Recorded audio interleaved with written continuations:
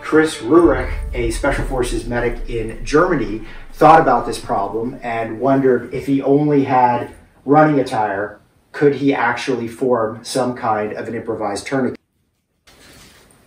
So hands through both pant legs, one hand dives through, the hands meet, which now gives us a tube.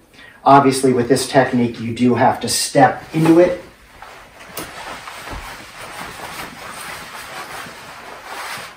And what you'll find is there's actually two different circles of material.